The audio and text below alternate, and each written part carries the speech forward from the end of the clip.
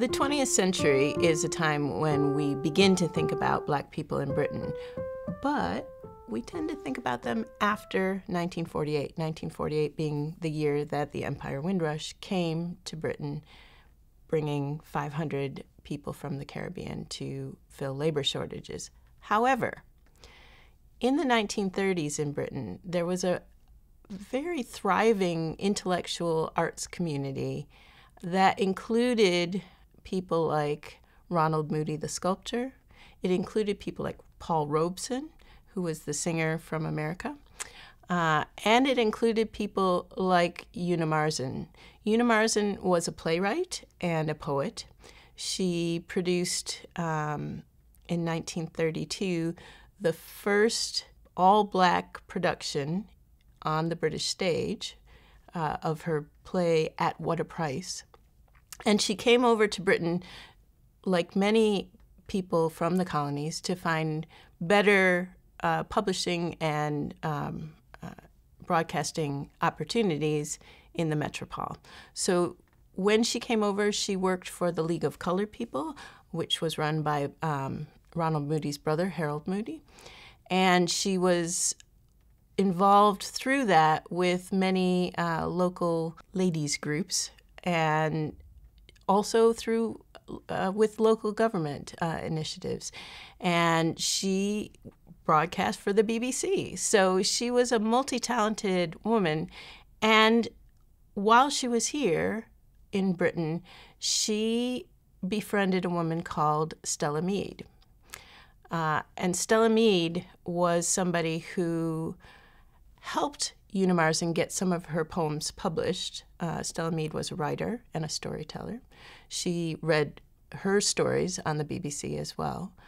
And one of the poems that they published of Una Marson's through Stella Mead's press, the University of London Press, was Little Brown Girl, which talked about the loneliness of being brown in London's white city.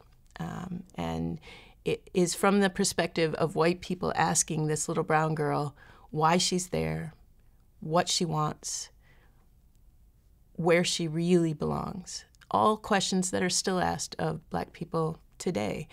And it was important that Una Marson used a child because the child is very vulnerable. And a lot of Black people felt that way in Britain in the 1930s.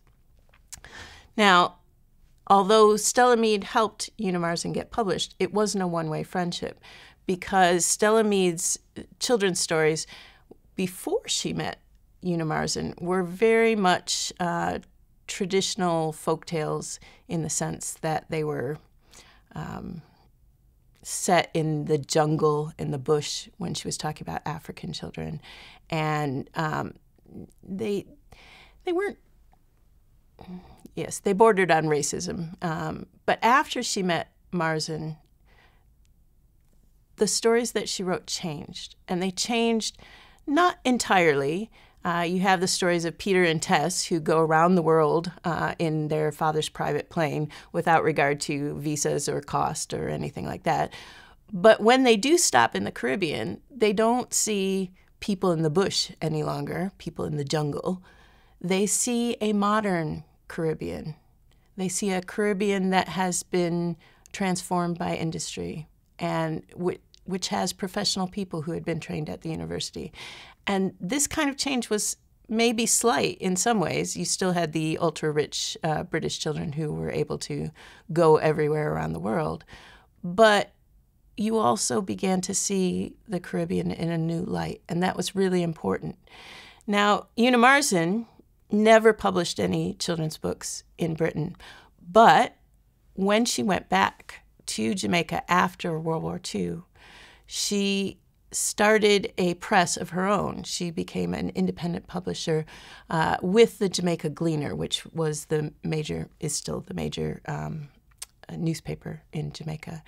And she had some very key considerations that she wanted within her press. And one of those was that it should be Black authors writing for Black children. So when she published Anansi stories, for example, she published those not by Philip Sherlock, who was the chancellor of the University of West Indies and who had published Anansi stories before, but was white. She published the stories of Louise Bennett, also known as Miss Lou, who would later go on to be a well-known storyteller, but who wrote in patois. And so she wanted to consider the language of Jamaican children. Now, as part of the press, she also started a book club so that kids would buy the books that she was publishing. And one of the kids who came to that book club was a young man named Andrew Salke.